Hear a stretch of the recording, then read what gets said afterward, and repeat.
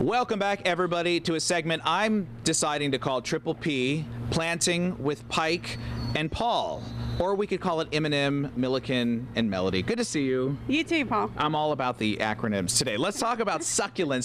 So we've talked about this before, but I want to make sure people know, what exactly is a succulent? Okay, a succulent is a plant that holds water in some part of its plant body. Okay. So it could be the leaves, it can be the roots, or there are even bulbs that are succulents that hold water, but they hold that water as excess water and store it to use it when they're not getting any rainwater. Okay, so does that mean that they're good for outdoor, indoor? Where should we have succulents? We have some of both. So here in our area, there are some, especially sedums and hens and chicks, the sempervivums, that do really great year-round outside in full sun. They like full sun and they like to be on the dry side, which means, hey, they're easy, right? Nice, yeah. Yeah, so you can go away on vacation and you don't have to worry about them. Yeah. There are also some that like the bright spots indoors because they don't do well outside in the cold of the winter. So you can have them in both spots. Well, one thing I love about succulents is you can be so creative when you display them. So talk about some different options we have for planting and displaying them. I know, that is one of the coolest things about them is they have so many different textures and colors in their foliage. You can really just choose one that you like and mix and match.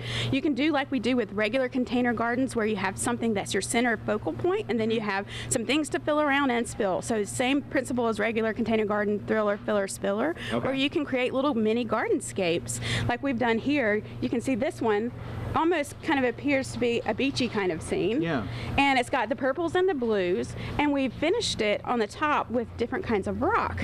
So you can add different elements of glass, you know, tumbled glass that might be in the blue color to look like beach. You can use mosses, but these give it just that little bit of an extra finishing touch and gives you a little bit of creativity. I think a little container garden like that too, what a cool gift idea. I know. And even little small ones.